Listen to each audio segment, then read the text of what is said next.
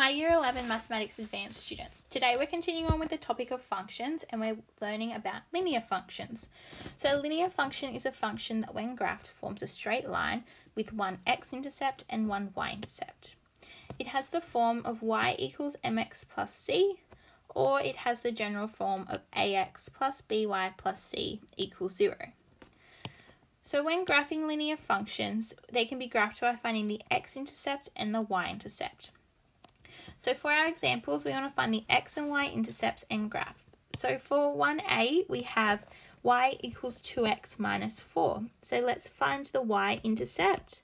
When we do that, we let x equal 0. So that means y will equal 2 times our x of 0 minus 4. So y equals 0 minus 4. So y equals negative 4. Therefore, our y-intercept is negative 4, which is here. Then we need to find our x-intercept. So we let y equal 0. So we have 0, or our y, equals 2x minus 4. Now we need to rearrange our equation because we're solving for x. So we plus 4 to both sides of our equation, leaving us with 4 equals 2x. We then divide both sides by 2. So we get x equals 2. Therefore, our x-intercept is 2, which is here.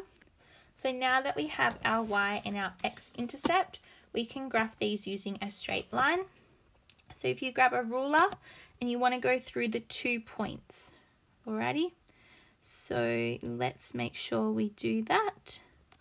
So it's really hard to keep a ruler straight on the iPad, so I apologize, but I am trying my hardest. So there is our graph of our straight line, y equals 2x minus 4. So we add arrows on both ends of our line, and we write y equals 2x minus 4.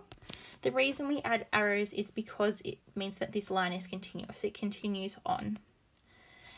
Our next part B of this example, so we need to find the x and y intercepts and then graph x plus 2y plus 6 equals 0.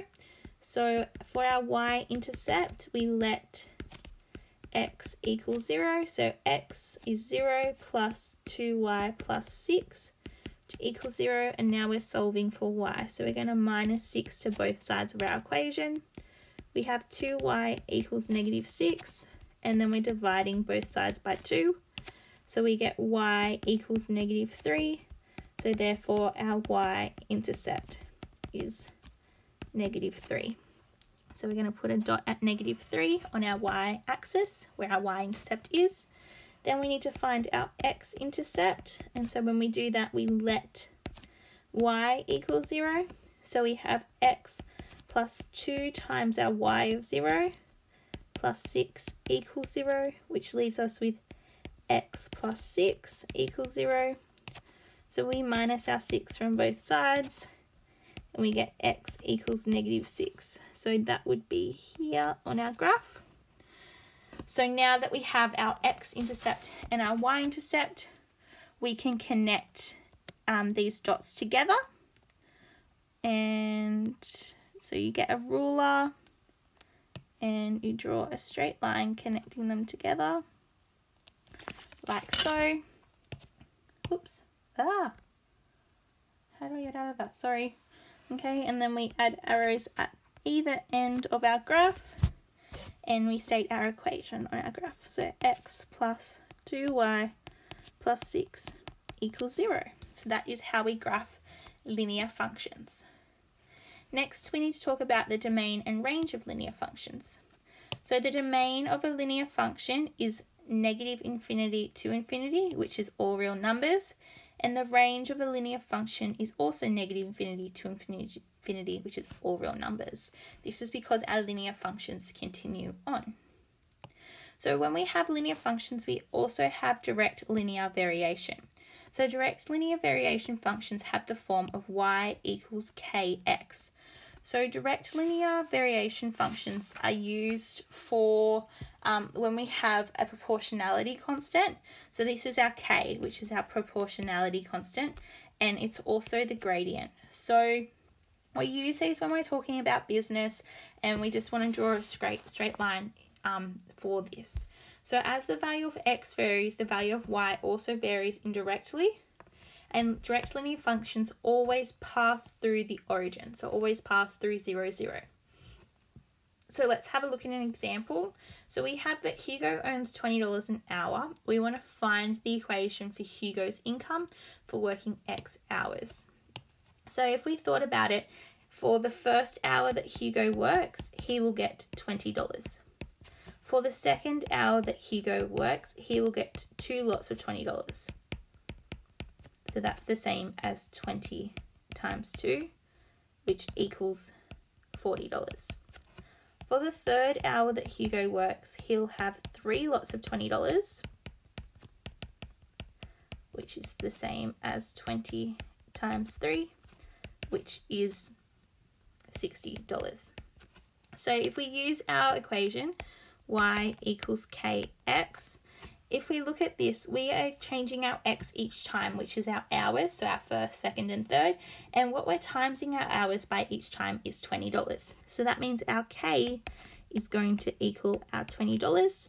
So, and our equation for Hugo's income, changing our y's to i's, okay, because it says Hugo's income is I equals 20x. Moving on to horizontal and vertical lines. So we have horizontal and vertical lines. So for horizontal lines, y equals b is a horizontal line where it cuts the y-axis at b. So it cuts it here. So our y-intercept equals b, where y equals b is a many-to-one function. Our domain is negative infinity to infinity, because for our x values, it goes all the way across the x-axis. So we have all real x values. And our range is just b, because for our y values, it's only this one value of b. For vertical lines, we have x equals a is a vertical line where it cuts the x-axis at a.